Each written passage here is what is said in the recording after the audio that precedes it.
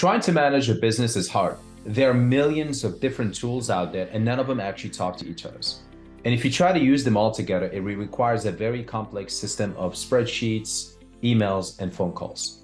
And in this video, I'm going to introduce you to the AllBetter app. It's a beautiful, easy to use, and it's just what your business needs. First things first, when you sign up to the AllBetter Field app, you're going to get prompted to enter your business information. And that's straight, simple, forward. It requires your business name, a logo. That's what's going to be appearing on the invoices you send to your clients, phone numbers and your titles, and as well as numbers of the size of your organization. Next, you're going to be prompted to enter your customers. So if this is a client you already have done business with, you can import them straight up from your phone, and it's very simple and easy. You go to the customer, hit the add button, and this will prompt you to enter the information. It basically helps you speed up the process. If you have their phone numbers and emails and files, every time you write a quote or an invoice, the system will automatically give you an option to send it to their phone number as well as their email. Next, you want to have a billing address where all the information goes sent to if they want to go prefer paper documentations. To add contact from your phone, it's very straightforward. You could just go ahead and choose a person from your phone book, and whatever information you have will pull it up, including a phone number, add in an email. It's very simple. Now let's say we have customers already added. In this case, we'll pick John Doe.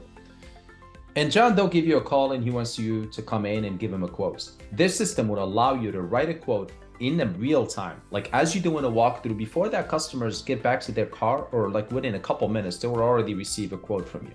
So let's go ahead and write e-quotations. Once you're gonna hit the quotes, next hit the plus sign. Up here, we get to pick a property. And that means the address where that service is taking place at. Now, as you add these properties for specific customers, you're going to be building a list of all the areas and addresses of properties you work with. Think of this guy as a fixer flipper, a professional developers, a real estate investors, a property managements. You get the idea. And if this is for the brand new locations, it's super simple. All you have to do is hit the add plus signs and type in whatever address you have you're located at. In my case, Cumberland, and it pulls it up. Google pulls up the address, and voila, now this address is saved for that particular customers. Let's go ahead and choose this location. This is just for internal information for yourself. Like describe this project. What is it that needs to be done? In this example, I'm gonna go ahead and say we have some roof repair for a chimney or whatever that might be.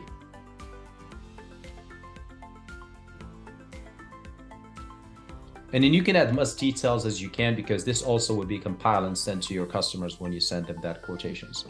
Next, if you have photos, you can take pictures of the job site. That way it's also being attached, and then you get to have those for you as well as for your team to come back to and review at any given time. In my case, I'm going to go ahead and just take a picture. If you rather take photos as you walk with your customers and then wait till you get back to your cars and upload them, and then immediately within a couple minutes you send them the quotes, you can do that as well. Add in item lines. So think of item lines as the product and services that you're currently offering. In my case, I have been adding these services as I've been using them and as I've been getting work for. It makes it a lot easier for me just to hit a click button and I can add those to. Notice how some of them here have non-taxable and the rest are property taxable. And reason being is there might be some services that you offer that you don't, when you send that invoice and quotes, it doesn't really add any taxes to it. Think of it like your hourly rates or whatever that might be. And you have the options to choose and do that. I'm gonna show you here in a minute. So if you wanna add a new service, a new product, we can hit the add button. Up here, you could just put whatever title of that particular service or product you have. You can choose between service and product as you wish. For product, what it does, it also gives you a quantity. So it tracks the inventory. Every single time you add that to a quotation, that quotation becomes a job. It goes to the inventory and it deducted from. So if you have 100 copper pipes of 8 foot long, and then you put that in there, your system will tell you how many copper pipes have you used and how many you probably have remained. You can also add in a unit price for that. And this is where you could choose, that's entirely up to you, if you want this product to be subject to adding that state taxes to it when you create the quotation or not. So let's go ahead and pick this roof chimney here. I pre-did it before for 500 bucks. Again, makes it a lot easier to just click from my shopping list and then add them to my quotes. But everything you did, you can always go back and change it. So in this case, I want to go ahead and change this unit to $1,000. The quantity is 1. Let's go ahead and add some more stuff. My manual labors. My guess is this will take me about 10 hours. So at 115 bucks a rate, or I can go back and give this customer a discount, just say it's $100. That puts me at 1,000. Now I have a total subtotal of $2,000. No taxes has been added to this yet. You have an option here where you can give a discount, and the discount goes by either you want to give a percentage of the quote off, or you want to give a flat rate to the customers off. And all you have to do is just hit this drop down. If you don't want to give a discount, you can go ahead and close that out. Your state taxes, if you add taxes to your quotations, all you have to do here is just put what that percentage rate is. In my case, it's 10%. And now my total is $2,100. And the $100 came from the roofing chimney of 1,000. Since my hourly labors, when I preset that in, I said, don't add taxes to this. This is already included. Next, you can add if there was any direct deposit you received from your clients, whether they give you a check on the spot or give you credit card or cash, you can put that in so that information also be saved. And last but not least, and this is usually like a client message, if they have any specific instructions or details they want to give you that from that interactions, or perhaps sometimes it could be just like the gate code just to access the building, whatever that might be. You can add those notes, message from clients here. Perfect. Now that's how easy it is and simple to write e-quotes. Now let me show you how to send the quote to your clients, or how to get them to approve it if they still at the job site with you. I'll go ahead and click on the quotations. Now I can send this over to them by hitting the send, review and send. And basically what's going to happen is just going to send them a quotations of a PDF. But if they're still physically available there, I can go ahead and get them to approve it, go through it. They see all the details, which the details is, this is the images we enter, all the details of the clients, all the messages, all the quotes, as well as their contact information and email. So if I want to give them a call, I could just hit this call button and boom, their phone prompt right from me. And then what I want to show you here in this note, we currently have nothing, but watch what's going to happen. If I hit this 3 dots and their clients is still with me and they're okay, they're ready to go, I can get them to sign this quotations. Let me show you. I'm going to do demo and then just to show. So this is their signature. What's going to happen, I'm going to hit back and come back to notes. I found now we have a documentation that automatically was created. And take a look at it. And this document is basically your branding in business, your contact information, as well as your clients, and the quotation you just made for them, including their finger signature. How cool is that? Now, if I go back to here and I go back to the quotes again, 1829. Now, if I hit the review and send, again, all of the information you enter is here. Keep in mind, you can always go back and hit the edit button and change it, add some more item lines to it or any details to it. It's very easy, very flexible system. I'm gonna go ahead and hit the send button. And over here, the first step when you enter your customers and you input an email address for them and a phone number, automatically the system will pull that email address right up here. This quote will be sent to them. And of course, here you get to see your own email address where you also receive a copy of the same email as well. You have your business name here in the headline, so they know it's coming from you, for you.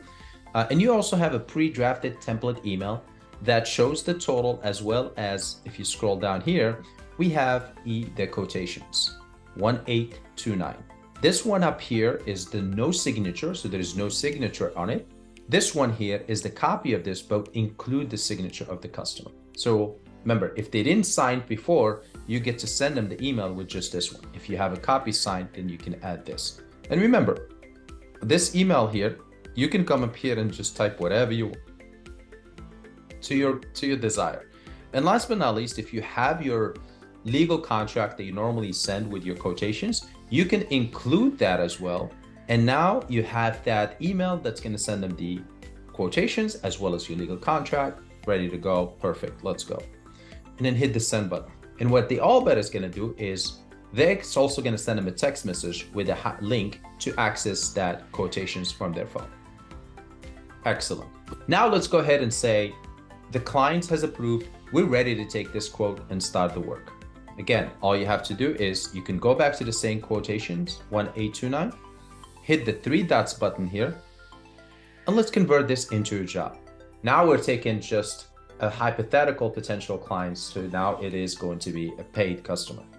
Again, all you have to do here is just, this is internal details for you as well as any team members that might be working on the project. In this case, we'll do roof repair. You get to choose when this, so it depends on the clients and your availability. You get to choose when do you want this to be scheduled. You can choose to start at what time is convenient for both of you. And then here you have an options to choose how frequent do you want this same service to be happening. This is usually has to do with people that are do regular, let's say cleaning or landscaping. You get just to do this and choose how often this task should be put in your schedule so it's done for you, and then it's going to go for as long as that period of time. Automatically open your calendar for specific days. You're going to see there's that job in there, on and on. And the coolest things about this entire system is the team collaborations. Now, this one up here is going to be the primary account holder, and everybody underneath will be the actual employees that are working in this project. So I can assign this to me and a couple of my staff. The same item lines are there, but if I need to add some item lines to it, like some extra work that needs to be performed that the client is requesting, you can do that as well here. Otherwise, we'll hit the done button. Now we're in the job information. Notice here when I go to notes, this is the actual PDF that we have.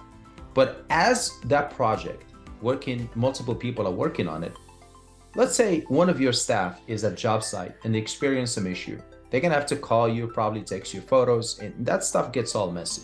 Instead, they can go to the note for that particular job, hit the plus sign, say, found, they can type whatever the issue they found.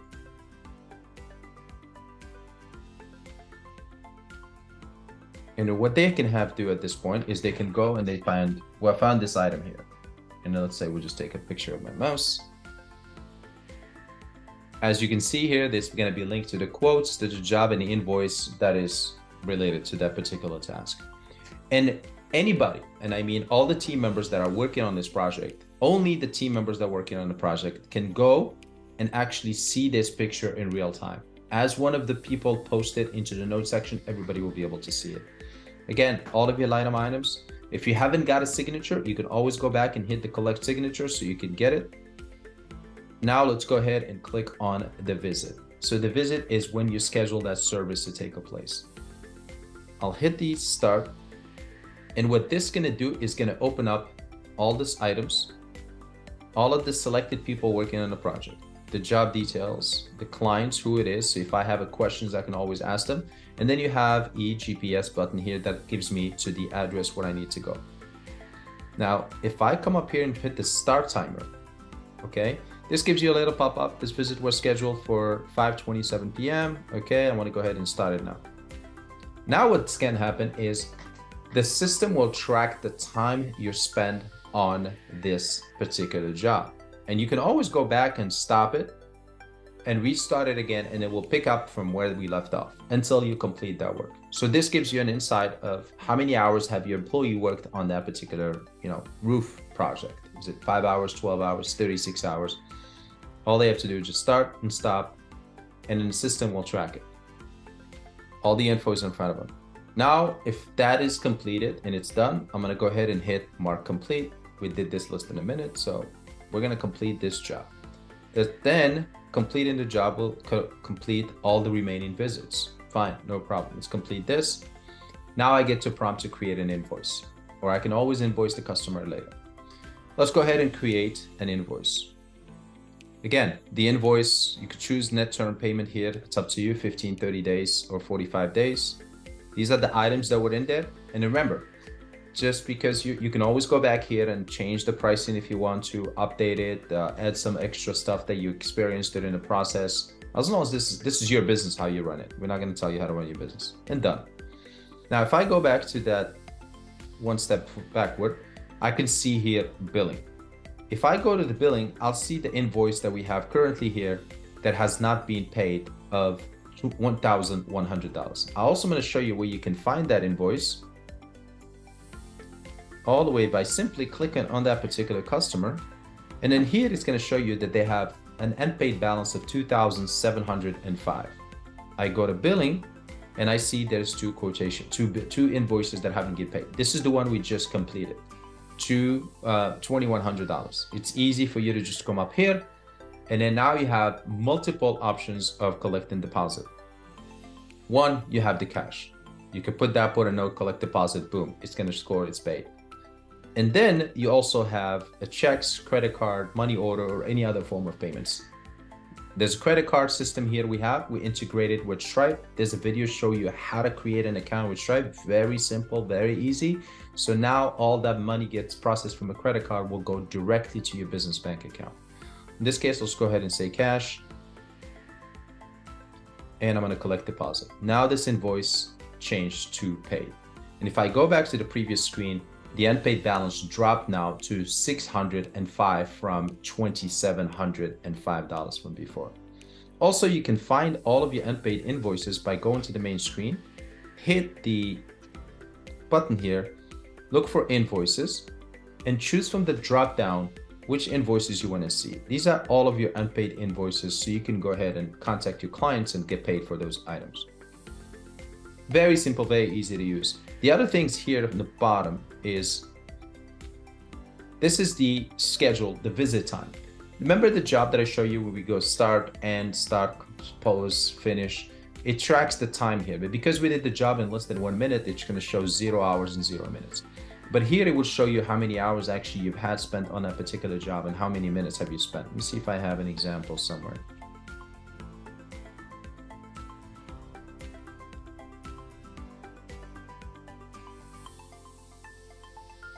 Well, like this one here.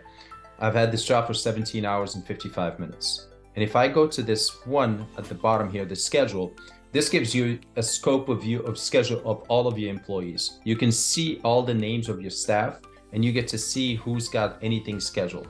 If you choose different days and you know your schedule is vacant or empty. But you can track, and you can also filter jobs just for that particular day or any future days for one particular employee by simply clicking on that particular employee, and it will show you what they have scheduled for visit. I hope you enjoyed this video. This app will save you time, will save you money, and save it all. And you can save all of this headache by using the AllBetter. Check them out today at allbetterapp.com/provider.